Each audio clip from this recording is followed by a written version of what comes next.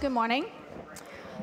This dialogue is all about consumption upgrade. For those of you who are not familiar with the upgrades that we've been through in China, we actually went through 3 waves already. Yep. The first one was in mid-70s. The consumption back then was all about bicycle, watches, and sewing machines. So those are called the old 3 pieces. Then in mid-80s, that was the second wave of upgrade. And then back then it was TV, a washing machine. There's another one, let me look at my notes. Right, and fridge. All right, simple things. So these are called the new 3 pieces. Then in 1990s, that's the third wave. The third wave, the upgrade is huge. We're buying telecommunication, which is mobile phone, property, and automobile. So China now is undergoing the 4th wave.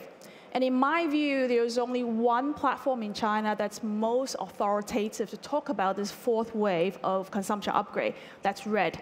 And Miranda here is the co-founder of Red. Miranda, I want to introduce what Red is about, and also, why do you think the consumption, the 4th wave, is happening now? Well, thank you, Betty. Okay, let me first briefly introduce our app, which is called Red. In Chinese, we say 小红书. We're a social community with people sharing about their shopping and their lifestyle. And also, at the same time, we run a cross-border e-commerce B2C platform. So, talking about this consumption upgrade, why it is happening, I think because now the mainstream shoppers in China are changing. Right. 5 to 10 years ago, it was people like me, people born around 1980s, who are the mainstream shoppers, and now they're different. We say the new age has come, and if you are thinking, if someone was born in 1991, then whoops, now he or she is 25, and that's where he or she forms his or her own lifestyle. So these are all the post-90s, in a way. I think, yeah, or people with the attitudes of post-90s, yes. Right. So what have you observed on your platform? Because I know you capture a lot of user behavior data, and you know what they're most interested in buying. So what have you observed that these post-90s, whether biologically or psychological, mentally, what triggered this new wave of consumption? And what's the drive behind it? Okay, thank you. I think I'll first talk about the consumption behavior as a witness. I think in one sentence, Chinese people are now shopping globally. I believe every one of you here has run into Chinese shoppers all around the world. They started their trip with 2 empty cases and come back with 2 full ones. Probably 4. Yeah, all 4. And Japan has issued a report for last year. Chinese tourists has spent 80 billion, 80 billion RMB in Japan last year alone. That contributes to 40% of the total sales from foreign tourists in Japan last year. 80 billion will be about 12 billion US? Yes, exactly. Okay, only for last year alone. And I also would like to share one of my personal experience. 2.5 years ago, when we first started Red, I was here in Hong Kong.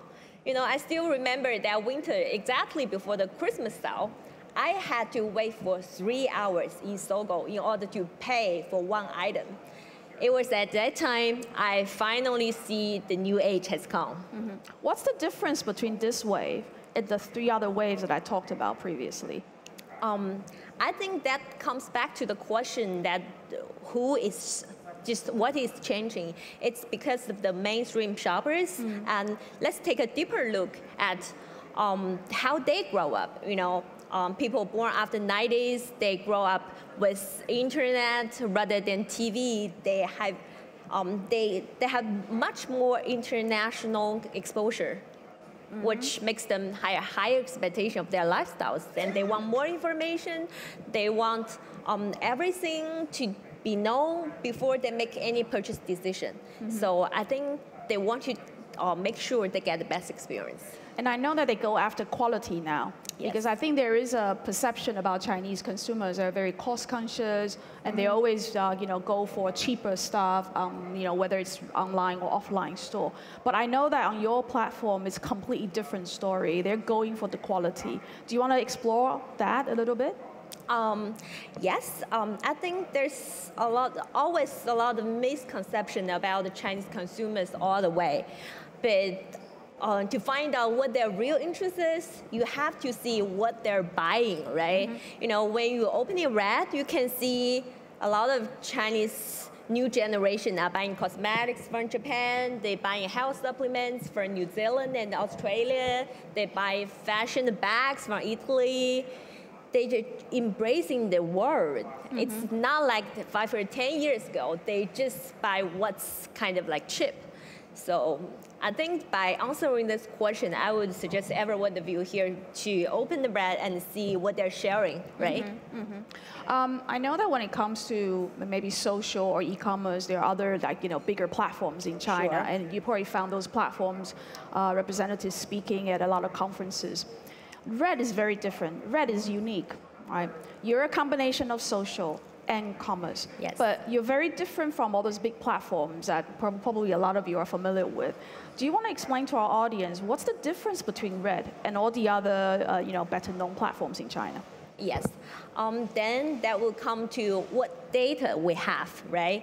There are a lot of social platforms where you share your pictures and videos about your lifestyle, about work, about hobbies, where they have the data of who you are. And you go to you go to e-commerce platform where they have the data of where your money go, right? But it's very, we're very lucky. We have both. Just let me first take you offline to further explain this. Imagine a woman, let's say Miranda, is in a shopping mall, and I don't know what to buy. That often happens. So what do? I will talk to my female friends, find out what they have bought recently, and I'll do some window shopping. And that's exactly what our users do on Red. People opening the Red app and browsing all the sharings, and when they get the inspiration, they want to ensure the best experience. So they just turn to next page, go and get it. Just so you know how Red operates, is they started off as a social network. Yes, exactly. And these are genuine sharing, buying or purchase sharing by the users. And none of these users are sellers in a way, so they're not merchants, and they're not allowed to sell, actually. And I know that Red, you will monitor on the background. If anyone try to put in any e-commerce link and all that, you will actually remove no it. ads. Exactly. So they started off as a social platform, and because it's genuine and there's no hidden agenda by these people who share what they're buying, it actually becomes a phenomenon quite quickly, especially among young generation. And then, because you guys have captured all the data, sharing data. So I think very interestingly, you would know in the background, what are the products that are in high demand? Because you track the interactions, right, between users and people who posted. And then I understand that Red worked directly with brands, with those brands. And that's why the cross-border came into play. So I think that's a very, the way that you operate is very different from all the other e-commerce platforms, if I may, in China. Like Miranda said, when shoppers go to e-commerce platform, they already have in mind what I'm going to buy. So a platform wouldn't know that whole journey, but you would. So I know that you have 17 million users already. The end of last year, Right. Can you share with our audience what are some of the most sought after or most talked about and most interactive sort of categories of products that your users are having a lot of discussions online? Yeah. Well, I think it's really everything about the lifestyle. It's not only bags. It's also cosmetics. It's also everything about house supplies, it's health supplements, which becomes the bigger category, and it's also restaurants and hotels. So this new consumption upgrade is everywhere. It's in everybody's life. And also Red is very key on user experience. Yes. And that user experience is more than or beyond just how the app is operated, how everything flows, right? Yes. But also on the logistics. So do you want to tell all the audience how you operate that logistics in the background? You don't outsource it. You actually manage it yourself. Yes. I think that goes back to the question that why we didn't choose the ad model and operate the e-commerce ourselves. Actually, it is a very hard decision. You know, for the first 1.5 years, we are only in community, which means you can see a lot of things here, but you can't buy any. And it was kind of like at the end of, or at the beginning of last year, we started to just really do some deep dive into it. You know, people are complaining about us on App Store that I see a lot of things, but I can't buy any. And when we go into this market and we see those products they share on Red are not available, are either not available in China or they're too expensive. That's why we're thinking that, wow, we should do it ourselves. And to ensure the best experience, that's why we are handling the logistics. I think many of you here have been very familiar with our Red boxes, which is people saying it's a marketing tool, but actually not. It's just a box that contains what you have bought. We do everything, try to make people happy, because we think that now the new generation do not only want the function of the products, but they also want to get satisfaction out of this shopping experience. So every detail we put in the whole journey is about make them happy. If you haven't experienced the logistics nightmare experience in China, you would know that whatever you do before you receive the package was fine, but the minute that the package arrives at your home, it's either dented or broken or very dirty. But the way that Red did was you, again, like you said, you actually own and manage your own warehouse, your own logistics. And that box, I tried many times. I bought many things on Red. The Red box, I was never dented when I received them. You know, and then the way they pack the stuff in the boxes was just, you know that there's a lot of thought going into it. So I think that whole experience, you started by genuine sharing, so that consumer know that sharing has no agenda. And then they actually can buy the product they like on your platform. And that experience was fantastic as well. Now, if you are brands or brand owners in the audience, you probably think this is a great platform for advertising and marketing, right? I'm very sorry to tell you that Red actually, their main, let me just put it this way, your main revenue stream is not marketing dollars. They do not take advertising. Yeah, we do not take any marketing dollars. Right, so get that clear and straight. They do not do advertising. So there's no point for you going after Miranda and say, can I add advertising money? But you do work with brands. How do you work with brands? Do you want to explain to our audience? Well, now the main model is that they can do business through our channel. We purchase directly from kind of a brands internationally, and we transfer everything to our warehouse and we sell them. And just to just correct one thing, that we operate our own cross-border warehouse. We have kind of like just 2 cross-border warehouse and 1 warehouse in Hong Kong, but we do not own logistics. I think the logistics in China is good enough that we do not have to do anything. But we just want to ensure the best experience, so that's why we're cooperating with a lot of brands. I do think a lot of brands are now realizing that they need a lot of new platforms to get to know their users and to sell to them. The e-commerce, one of the most talked about bad experience for shoppers, online shoppers in China, is fake goods, right? You will actually buy fake goods that you didn't know on a lot of big platforms. I think that's why you work with Brand Direct. You wanted to give your user that I guess, reassurance. So is it true that the users on your platform, even though they can find cheaper products elsewhere, they still choose to buy on your platform? Is that Is that true? Exactly. I think talking about the price, we're not the cheapest regarding of the one item, but what we are trying to do is ensure the best experience, as I've mentioned a number of times today, the best experience. I think price is one concern these days still, but people are so much willing to pay for 1 or even 5 or 10 RMB more in order to get the real products and to receive a good package. So, so you have a different ways of working with brands. Instead of just pushing hardcore advertising to your users, you actually prefer to work with brands to make brands' products available because of those data. So is it right to say that actually brands can work with you on your data? Because you capture so much user data, right?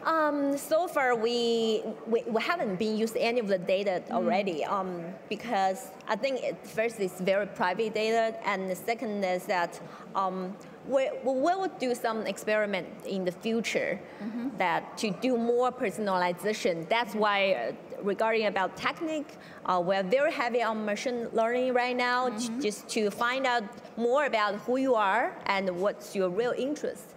But right now, that why brand wants to work with us. One day I was with one of the kind of a GM from a Korean cosmetic brand. He didn't speak any Chinese, and he just types the English name on Red and do search. And what comes out is kind of like hundreds, thousands of the posts of their product, and it's his first time to know Red. And why wouldn't she or he work with Red? So I think a lot of brands come to work with us and to sell through our channel. Even it might be their first e-channel. It's because we have the users and we have the new generation they want. Right. So that's a new China entry opportunities for brands who haven't entered China. So if your brands haven't entered China, don't panic. It's not too late, but you actually come in the right time, because you probably don't have to go through the traditional approach where you have to spend a lot of money setting up, physical store. Yes. But you have your e-platform that can reach out to many potential consumers for you, and they can actually tell you how your users or consumers are assessing your product. So those are really real data. Exactly. Yeah. Why we call ourselves kind of the user-generating content, because every one of users sharing in our community, they're users. They're not allowed to sell anything. They're not allowed to on ads. It's very strict. But you do see the consumption upgrade, and we think the next China opportunity is definitely the new consumption upgrade, and it's our chance. It's Red's chance, and it's also every one of you here. So great news. Even if you're expensive brands or you come through an e-channel, you may slightly be more expensive than your competitor who's been there. But the advantage that you have is you have no legacy. You actually can start from scratch and then work with great platform where have genuine data like yours. Do you have any advice to our audience if they are brand owners or marketing professionals doing marketing or e-commerce in China? I think Bessie has more experience than me in that. But talking about my past experience of 2 or 3 years, I would say really get to know them. To get to know what apps on their phone, what games they're playing, what music they're listening to, it all shows who they are. And I always have a favorite saying that we're doing nothing wrong, we're just getting old. So you have to get to know the new generation, and that will be the mainstream shoppers in a very short time. And mobile is important, and Red actually started mobile first. Yes, and we are mobile-only platform. Excellent. Okay, so that wraps up our dialogue today. Thank you, if you have Bessie. any more questions, you're welcome to take it offline and talk to Miranda during the conference. Thank you very much, Miranda. Okay, thank you. Thank you. Thank you, everyone.